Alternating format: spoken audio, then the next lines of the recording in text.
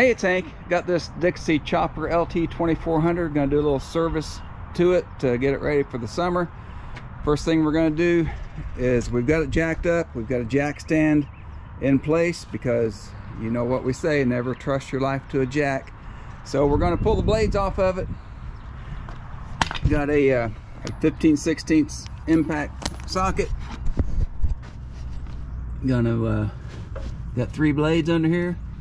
1, 2, 3. Pop those blades off, we'll sharpen them. We're gonna hit every grease fitting that we see. Gonna pump them full of grease. Going to lubricate any moving parts. We've already checked the oil. The oil looks good, looks clean. No need to change the oil. We'll pull this air filter out and blow it out at minimum. And battery's good. Had to charge it to start it the first time, but it started every time since then. I think the battery's only a year old, so the battery's good. So that's what we're going to be doing. Impact wrench is by far the easiest way to remove blades.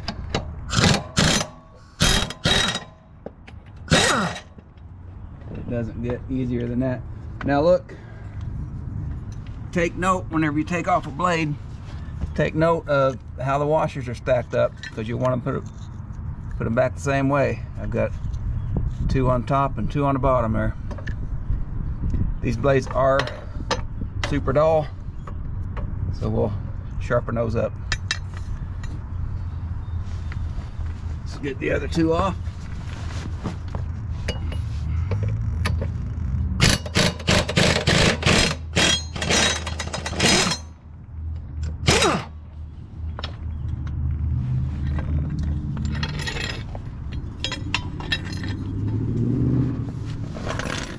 If you are a do-it-yourself mechanic, first thing you should save up for, if you don't have one, is an air compressor and an impact wrench.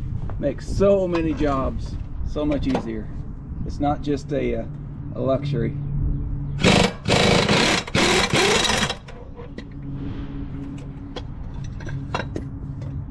You can show this video to your significant other. Tell them Hank says you need an air compressor, you need an impact wrench. All right, so we got 3 blades off here. They're identical,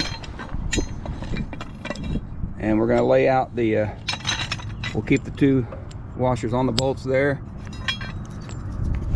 and the 2 there for the top. We'll just lay them out here where we don't lose them.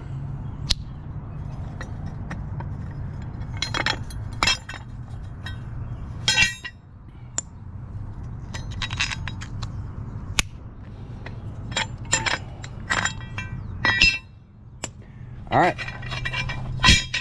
just sharpen these blades. Okay, always wear safety goggles, or at least safety glasses when you're using a grinder. The idea here, we want to get one plane, so we're going to try to go back and forth and try to hit the same angle, get one angle all the way across there. So this takes just a little bit of practice, but it's not too difficult. Just try to keep the blade on the grinding wheel. Don't lift it off and check, put it back, because it'll be really hard to get back onto the exact same surface. Just look for the top edge. You'll see more intense sparking as the blade gets sharper and sharper, and you look for that and you keep moving, because you don't want to get any hot spots. You don't want to ruin your tempering on your blade by getting it too hot. So keep it moving, don't lift it and put it back, and go until it's sharp.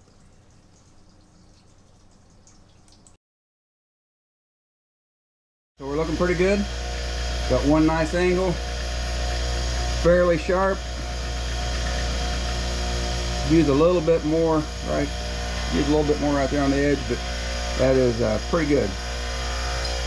Pretty good for no fixturing. We're going to hit the other side.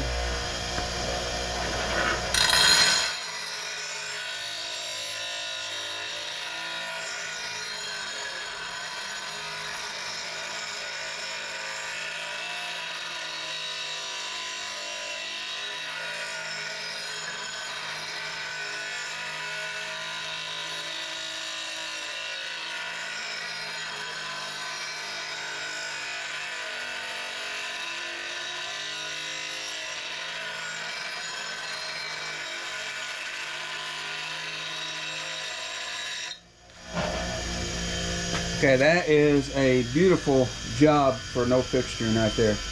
So we'll do that to all 3 blades. You can see the difference between a sharp blade and a dull blade. That is rounded. That is nice and sharp.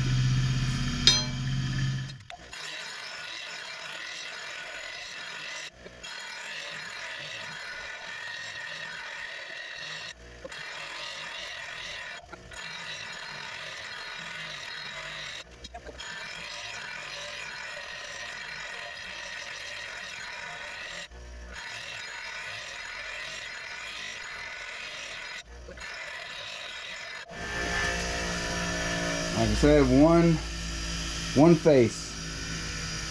Not that that matters, but it just makes it look a lot better in case someone's crawling around underneath your lawnmower looking at your blades. Ha ha.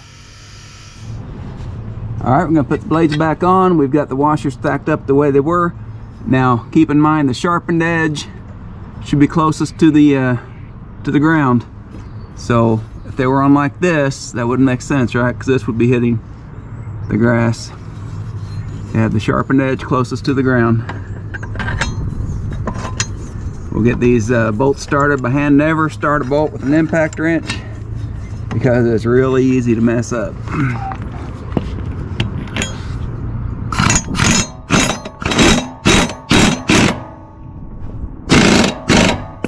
Good and tight. Blade number 2. Don't know if this is even in the picture or not.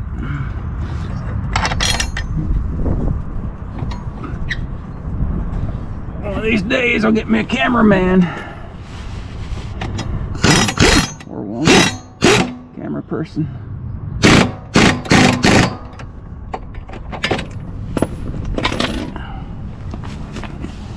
And then we'll do blade number 3 down there.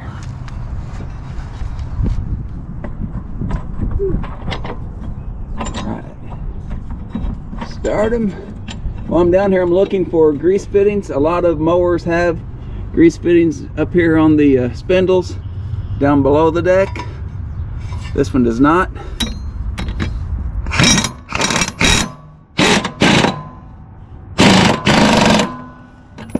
Alright, so that's that. I'm going to inflate the tires while we've got it here. This one says 20 psi. So that's what we'll shoot for that range.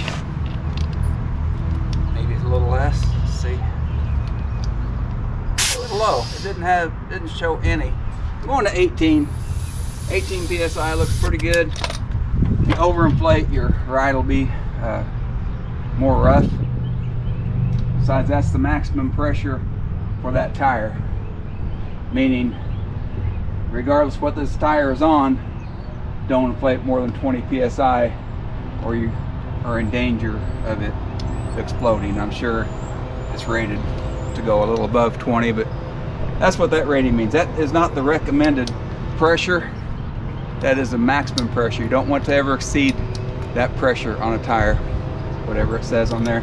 On a car, for instance, the old truck here, these tires say somewhere maximum 80 psi. Now I don't want to run them at 80 psi. On a car, you look in the door panel, there'll always be a sticker. Rear tires, they want you to run them at 35 psi. And the front tires on this vehicle is also 35. Now that is what Ford in this case decided for handling, rollover, all the different things that go into account when they're figuring your tires and what pressure. That's what they put on that sticker. Cooper made those tires, Ford made this truck. So Cooper made a tire that can withhold 80 psi of pressure, but Ford says, I want 35 psi on this truck to give you the best ride and load handling and all of that. So you always go by the door sticker, not by the rating on the tire. Gonna do the same thing on the rest of the tires. Just gonna check them. I'll go a little bit below the max pressure on all the tires. Gonna check the oil. So we'll just pull the stick out, wipe it off, push it in firmly. Give it a second or two, pull it out, and we are up above. Oh yeah, we're up above the fill line here slightly. Let's try it again. It wasn't a real clean pull. There you go. Yeah, looks good. It's right there to the full line. The oil is fairly clean, so we're gonna leave that for now. Let's pull this air filter. Some clips here. Two clips. All right. So we'll blow this out. We'll blow this off. That one looks really good. So what I do, so I'm just going to blow this filter off, blow it from the inside out. Yep.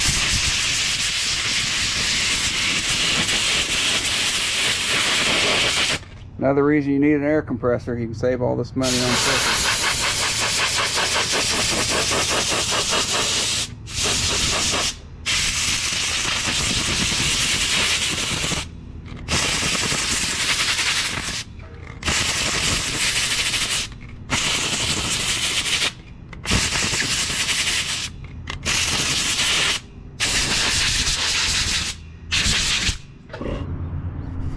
So if you can see light, I don't know if you can see it on the camera or not, but look up into the filter.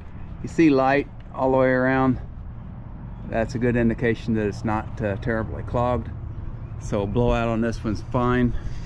It's all dry. We don't need a new filter. We'll put this one back in.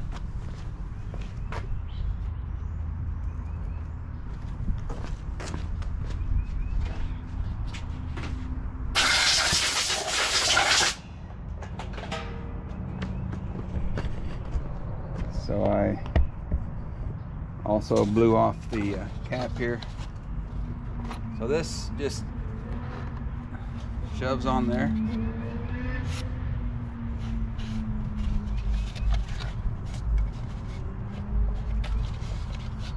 Let's keep this, well, it says top right there. I was gonna say keep this toward the bottom.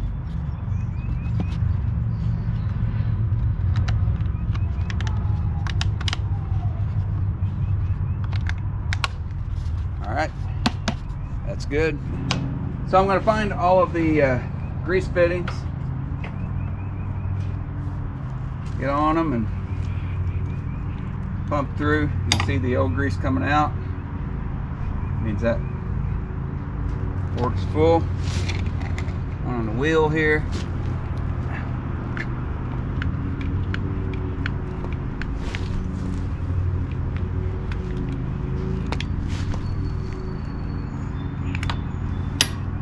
Full. So I'm going to go around every grease fitting I find on this. I'm going to fill up.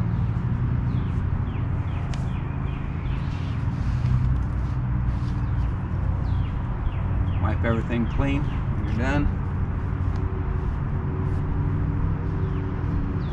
So there are some grease fittings on the top side of these spindles. Be sure to get all three of those as well.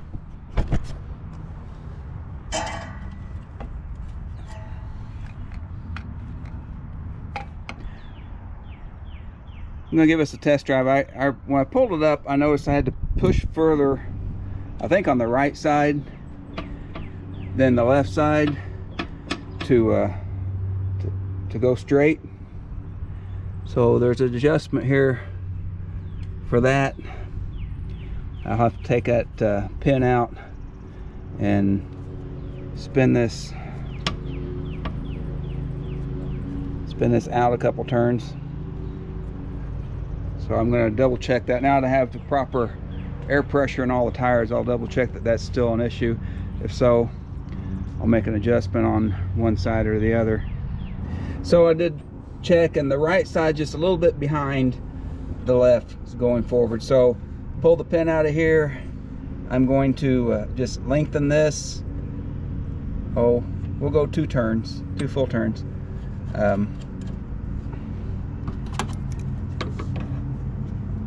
Tighten that lock nut back up. Stick the pin back in here. A bit stubborn. There we go. Stick that back in there. So I find that by adjusting the linkage until both bars come back to the same distance without the motor running, because I was getting an offset here, so now they're the same, so that problem should be solved. So there you go. That is kind of like the minimum things you would want to do to your mower before the mowing season is upon you. So I hope you enjoyed this video. If so, please like and subscribe, and we'll see you next time on How That Works with Hank Ball.